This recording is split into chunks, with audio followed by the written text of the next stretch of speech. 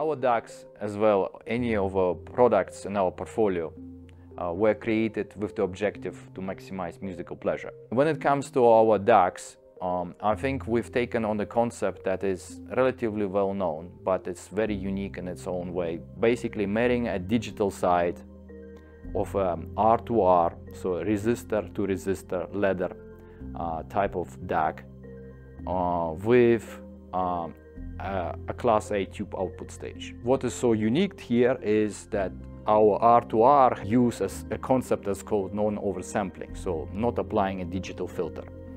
That is radically different from the majority of all modern DACs that are utilizing a so-called noise shaping, digital to analog conversion. Digital filterless approach preserves the recording as it is. It does a brute conversion of whatever data we have is being converted without any beauty phase, any modulation, any processes that would alter the original recording. And noise shaping is exactly the extreme opposite of that.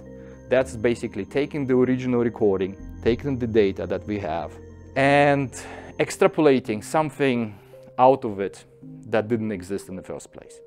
It alters the time domain. And when it alters the time domain, then you can't call it music anymore because the timing is off. And when timing is off, our ears, we can hear it. It's like we have the best musical measurement instruments. It's us. And if something is not correct, you know, our brain starts to work very hard to connect the dots. And no matter what the noise shaping signal, digital signal processing has done, how beautiful it made, we will notice that something is not entirely how it should be. And it's all kind of subconscious, and that kind of distances the listener from the maximum musical pleasure. You know, there's a huge difference when you sit in the concert hall and somebody plays a violin. You hear instantly unimpeded signal, waves hitting your ears. Nothing is being corrected as it comes. As flawless or as many flows in that signal are, you hear it.